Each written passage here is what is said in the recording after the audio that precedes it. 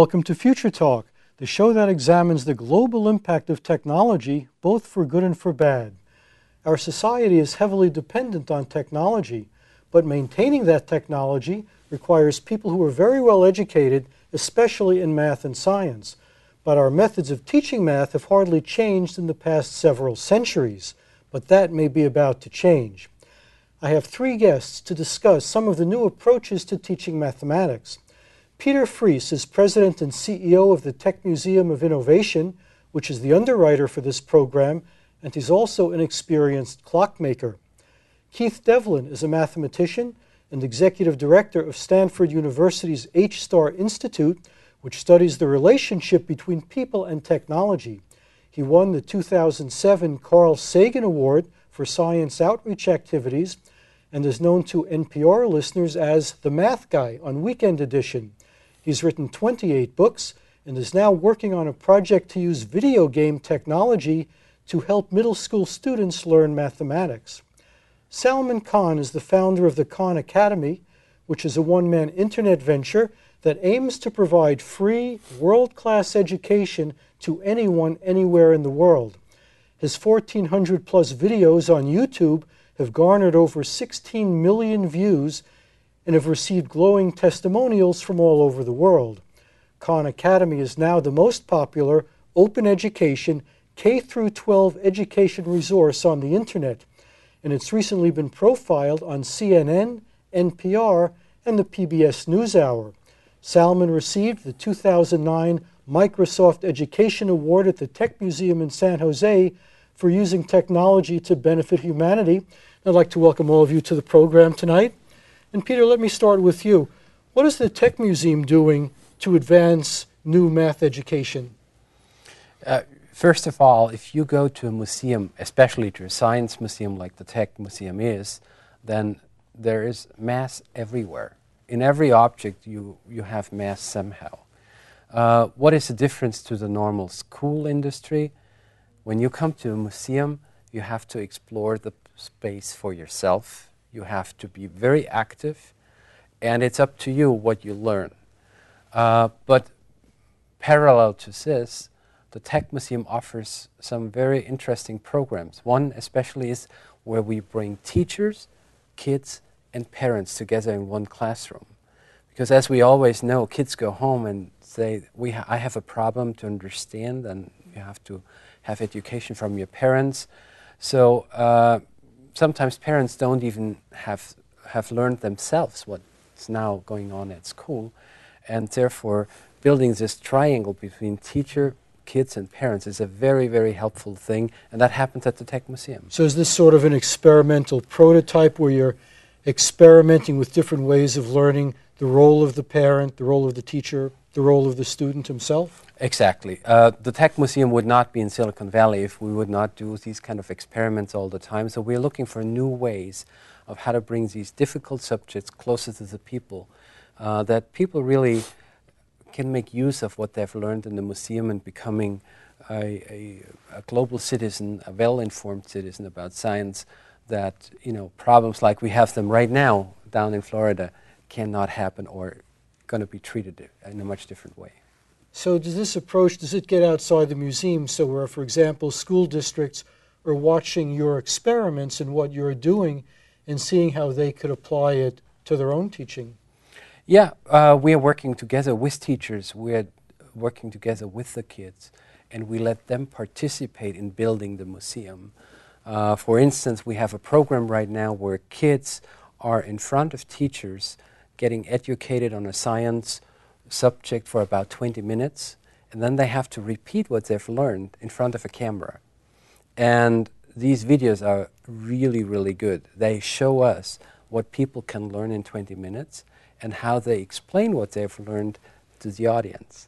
And those videos finally end up in the museum itself, in front of the science experiment. So the video basically, with the kid on the video, explains the science experiment. There are no labels anymore.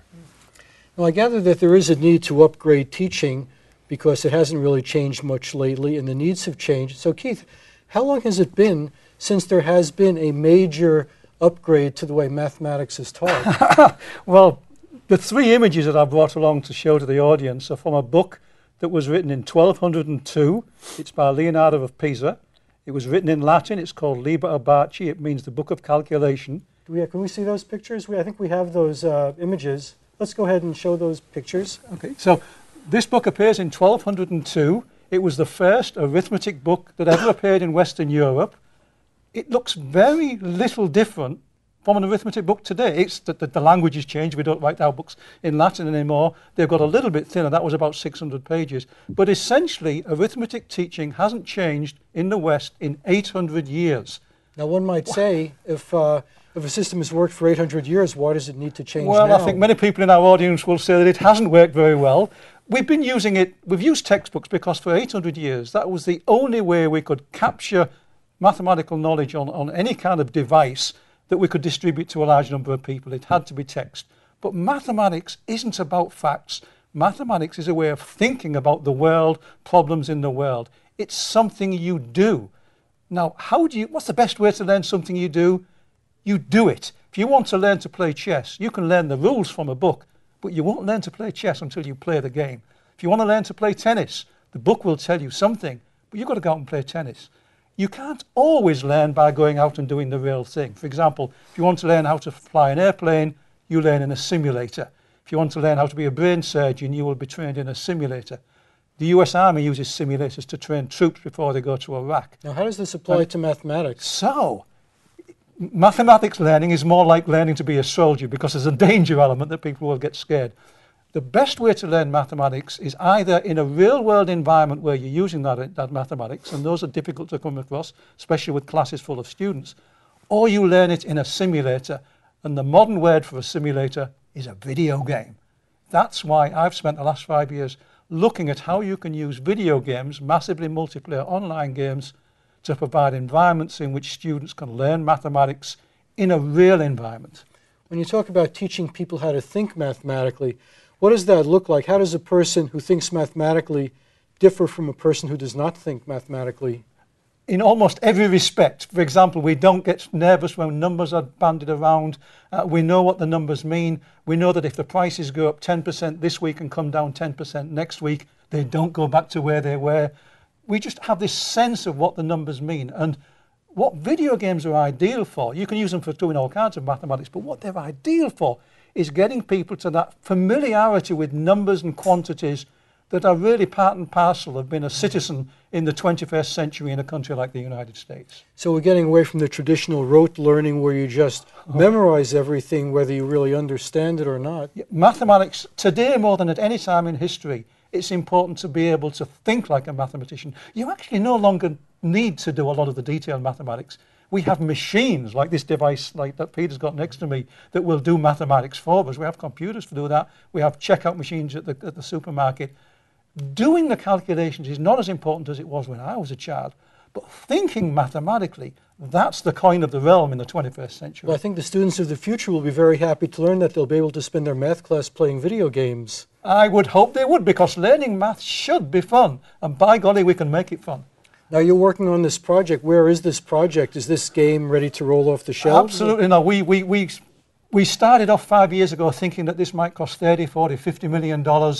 My current estimate is this is a $500 million operation at least. I'm now calling this the Apollo program in mathematics education. It's the educational equivalent of putting some person on the moon. We want to put some person into a mathematical mind and keep them alive, if you want. So it's got to be a big national program. This is not something that even a large video game company can do. This has to be a national initiative, because that's the only way to do something on this scale. Now that's very interesting, because you're talking about a $500 million expenditure to build this video program. Now, Sal, you've created Khan Academy, which essentially provides free education, which costs next to nothing to produce, and you've had 16 million viewers already. What is Khan Academy actually, and how does it really work? Yeah, so most people know it as this library of 1,400 videos on YouTube, and as you mentioned, it's got 16 million views. It's now the most viewed open education library, more than, especially on YouTube, more than MIT and Stanford, and all of the videos have been made by me. I'm the faculty of the Khan Academy, and the goal is to I'm going to keep making videos, but we're supplementing that with a software piece and eventually build a community around the site so that students can start teaching each other. And the goal is really to be a free virtual school for the world, a place where anyone can go to the site and learn at their own pace, get feedback, get data on what they're doing, and start at any point and get to any point. If you go to the site right now, you'll see there's a video literally on 1 + 1 = 2. That's the very first arithmetic video. And the videos, 1,400 videos is a lot of material. It goes all the way up to, the last calculus video I did was a surface integral, and you can go into differential equations and physics, and there's even stuff on the financial crisis and all of that. So the goal is to start at a basic level and go as far as you need to go. Now, before we discuss Khan Academy further, we're actually going to view some excerpts from some of your videos. So what are we going to see in these excerpts? Yeah, the one thing that I think stands out to a lot of people is that the form factor for the Khan Academy is fairly different than what you would expect as online video. You're not going to see the instructor. You're not going to see someone at a whiteboard kind of teaching away from you. All you see is a black background, some writing in different colors that look nice, and a voice. And I like to end the voice is this voice. And I like to think that it's kind of, it's more of an experience of me sitting next to you and we're doing a tutoring session, or me being in your head, and more of an intimate kind of one-on-one tutoring, informal type of framework, I think. Okay, so we're going to go ahead and roll that video. Let's take a look at Sal's video, and then we'll come back and discuss it further. Let's roll that tape. So notice, we interpreted the statement in two different ways. This was just straight left to right, doing the addition, then the multiplication. This way, we did the multiplication first, then the addition. We got two different answers, and that's just not cool in mathematics. If this was part of some effort to send something to the moon because two people interpreted it a different way, or one computer interpreted one way and another computer interpreted another way, the satellite might go to Mars. So this is just completely unacceptable, and that's why we have to have an agreed upon order of operations, an agreed upon way to interpret this statement. So the agreed upon order of operations is to do parentheses first. Let me write it over here. Parentheses first, then do exponents. If you don't know what exponents are, don't worry about it right now. Exponents. And in this video, we're not going to have any exponents in our examples, so you don't really have to worry about them for this video. Then you do multiplication. I'll just write mult, short for multiplication. Then you do multiplication and division next. They kind of have the same level of priority. And then finally, you do addition and subtraction. Finally, you do addition and subtraction. A neuron could be, a reasonably normal sized cell, although there is a huge range. But the axons can be quite long. They could be short. Sometimes in the brain you might have very small axons, but you might have axons that go down the spinal column or that go along one of your limbs, or if we're talking about a dinosaur, go along one of a dinosaur's limbs. So the axon can actually stretch several feet. Not all neurons' axons are several feet, but they could be. And this is really where a lot of the distance of the signal gets traveled. So let me draw the axon. So the axon will look something like this. And at the end, it ends at the axon terminal, where it can connect to other dendrites, or maybe to other types of tissue or muscle, if the point of this neuron is to tell a muscle to do something. So let's say I go to the local grocery store. Let me draw that in orange. So let's say I go to some grocery store over here. I'll say G for grocery, and I buy $100 worth of groceries, and I want to pay with my newly issued credit card. Let me write this down. This is the issuer. This is the issuing bank. I go to the grocery store. I say, hey, I'd like to pay with a credit card. The grocery store, if they accept credit cards, they need to have some relationship with another bank someplace on this Visa network in order for them to accept a Visa card. So let's say that they have a relationship with Bank B over here. This would be the merchant bank, or we could say the retailer's bank. Or it's often in credit card lingo called the acquiring bank, or the acquirer. And you might wonder, why is it called the acquirer? It's called the acquirer because this is the player that goes out and goes to each of the merchants and says, hey, right now you only accept cash or you only accept American Express. Wouldn't it be great if you also accepted Visa or MasterCard? That way you'll have a more appeal to more customers, and every time, and it'll be more convenient for your customers, and every time a transaction happens, we'll just take a little bit of a cut of that transaction. And so they go out and acquire different retailers. I guess that was some sample videos from Khan Academy. And I like your style of delivery because I don't think you're going to lose anyone. It's kind of folksy. You're not rushing through it. But it looks like the videos are very simple to produce. It looks like they cost next to nothing to create. Is there anything preventing other people from also jumping into this field and creating their own similar videos? No, and I hope they do it. It literally, to produce these videos, I think some of the people at home could start doing it tonight. You just need a little pen tablet. You can get it at the local electronics store for under $100. I use screen capture. You can get shareware versions, and I'm just using an art program. I started doing Microsoft Paint. I've now used other slightly more fancy shareware pieces of programming. But it's very simple, very easy. I started doing it just because I was remotely tutoring my cousins in New Orleans, and when I was doing that, we just had a shared whiteboard, and we didn't see each other, and it seemed to work. So I figured, hey, why not do it the same thing? And then I wouldn't have to get a camera crew and all of that on. Yeah. Now, how are the videos used? Is this something that a person just watches at home alone, or can this be brought into a classroom situation? When I started, I envisioned it being some type of a supplemental material for students when they're home. If they need to remediate, fill in gaps in their knowledge, they can just dive in and get a 10-minute nugget that fills in a basic building block, and they can pause and repeat it as much as they want. But I've gotten a lot of feedback. It's starting to be used in the classroom, and really it's an organic process, and it makes a lot of sense. If you think about it right now, I've gotten an email from a teacher in London that said, we've flipped the model. We are now, instead of doing lecture in the classroom and homework at home, I now assign Khan Academy videos at home where the students can watch it at their own pace, at their own time, pause and repeat, fill in their gaps in their knowledge. And then when you come to classroom, then you do your homework. And then you get the benefit of the teacher being around. The teacher can observe what students are doing, and the students can help each other. So you're actually taking advantage of the social aspects of a classroom to actually teach each other. So it can be used either. It could be used for a homeschooler. I've gotten letters from parents who, one, they use it for their kids, but they also use it to stay ahead of their kids so that they can teach them, one step ahead. So it's really, I'm learning of new applications for it every day. So how do the teachers know that the kids mastered the material? Would they still have the same traditional test, or could you have a thing where a child finishes one video, they somehow demonstrate that they've absorbed what it taught, and then they go on to the next video, and so people kind of work at their own pace?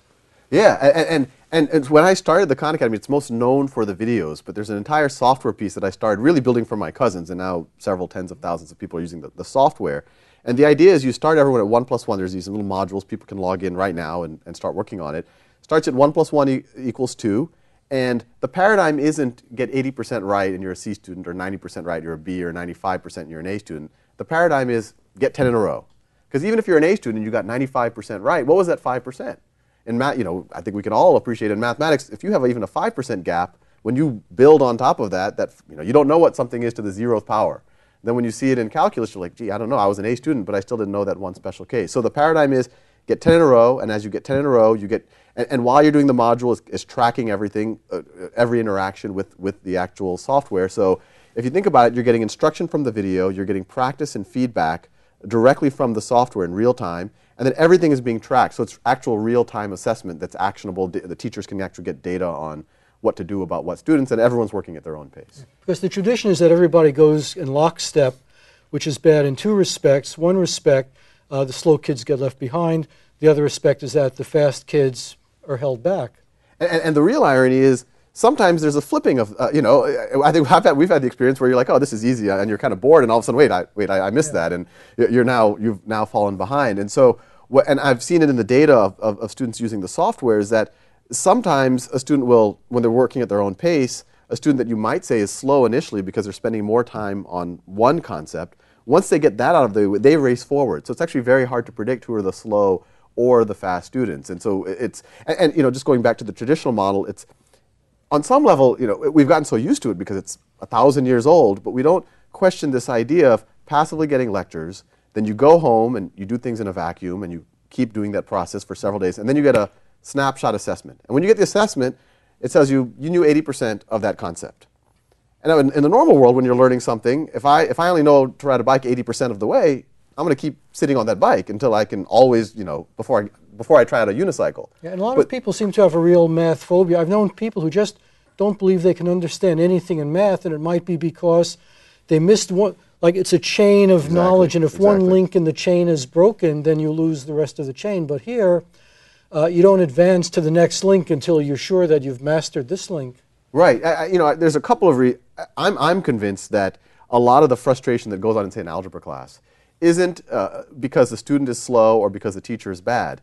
It's just that the student has a weakness in borrowing numbers or negative numbers. And there's no way in that algebra class to address that negative number. The student might not even know that they have that basic weakness in negative numbers, and they just keep talking past each other. So I think you're exactly right. That's the problem, is that no matter how good you do the traditional model, how good the actors are in it, if you have this basic core weakness, there's no way to address it in the traditional model. Let me throw out a question that any of you can feel free to answer. Is learning itself an art? The usual model is that the child is a passive vessel in which you pour the knowledge. Is learning something that you have to know how to do? Like, you have to learn how to learn before you can even start? The museum, the game program and your methodology really teaches us, and we learn it, that there's a different way of learning where you are the master of the speed, how fast you learn. You go forwards and backwards. It's your choice. So people who come to museums, they give random a chance. They run around.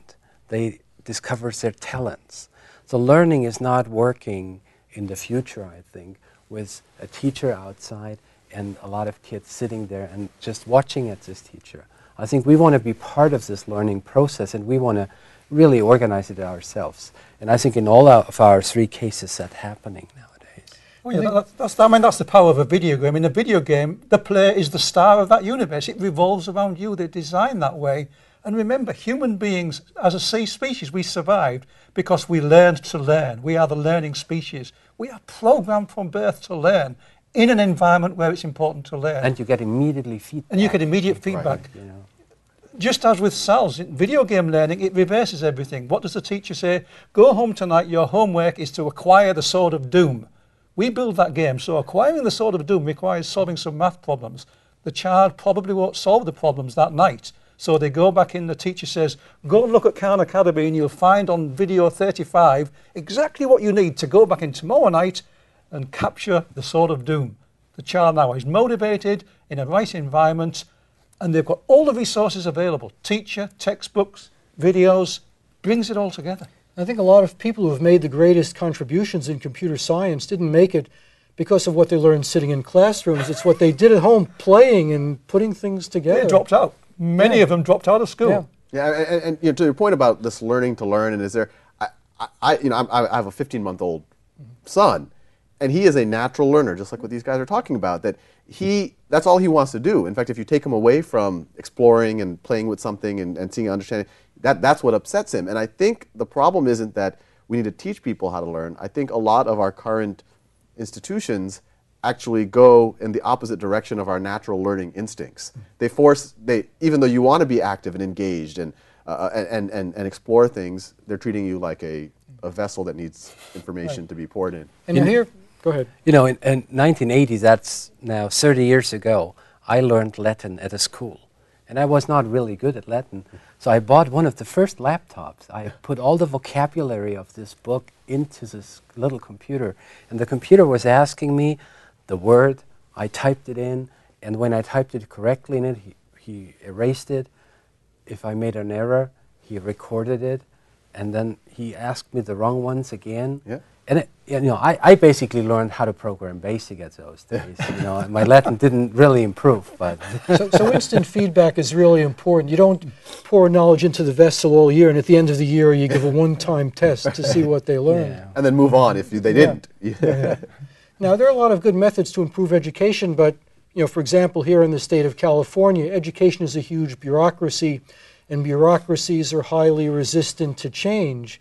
Is there any way that some of the ideas we're talking about could actually find its way into this big, massive inertial system. Well, one thing I'm seeing just from letters from Khan Academy users, and I'm getting a couple of hundred every day now, is that some students are using Khan Academy as their primary instruction, and they're just showing up at their university or their high school just to kind of show what they've learned. And so I think it's hard to change the system. You know, it's a big beast, and you got to kind of massage it slowly. But I think over time, when people find these alternate sources for learning their information, and professors start to say, wait, gee, people are just showing up. I'm just a test administrator. I'm not actually, they're learning someplace else. Hopefully, the system itself will say, gee, maybe we need to reflect. You know, I don't understand why there are 300-person lecture rooms anymore. I mean, if you think about it, on-demand video is better in every single way. A 300-person lecture room is a complete broadcast, completely passive. On-demand video, you can pause, repeat, watch at your own time. But the inertia, the bureaucracy is continuing to do. I mean, even a 20-person classroom, you have to question, but 300-person, I can't, you know, I've challenged everyone. No one can think of why this exists, but at every university, you pay $30,000 a year, they stick you in these rooms, and you get a broadcast lecture. But I think we're in the middle of that really social change already, and it's happening, you know.